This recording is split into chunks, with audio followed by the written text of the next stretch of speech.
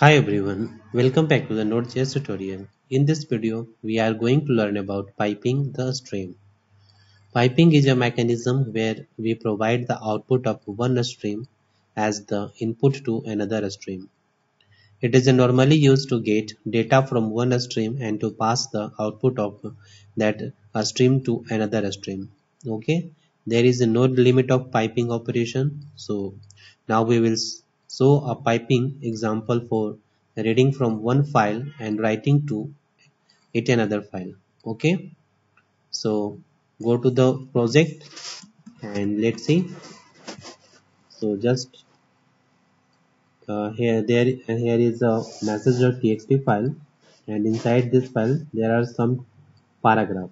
Okay, and this is the index.js file. So open index.js file and first of all require the fs package. So just type here where fs is equal to require,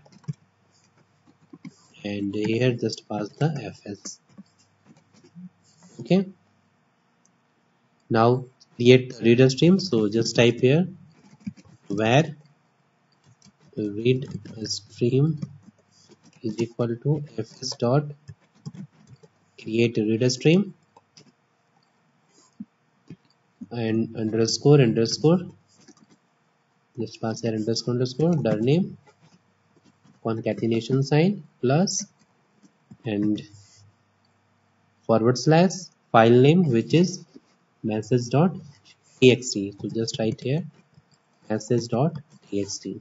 Okay, and unicode utf-8. All right,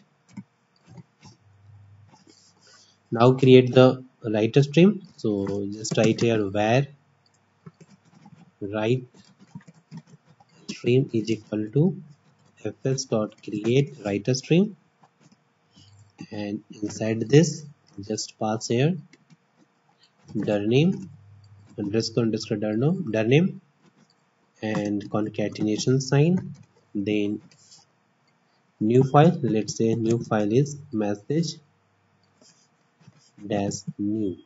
Okay, dot txt. All right, now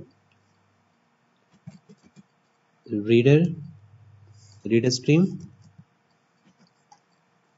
dot pipe, and inside the pipe just pass here the writer stream. Okay, and console.log just pass here the message programming ended. Okay, all right, now save the file.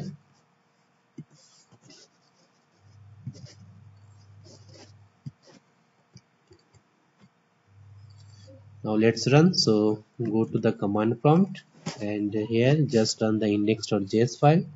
So just type here load space index.js, and you can see here program has been executed. So go to the project and here you can see here the new file has been created message-new.txt, and just open the file and you can see here all the paragraphs.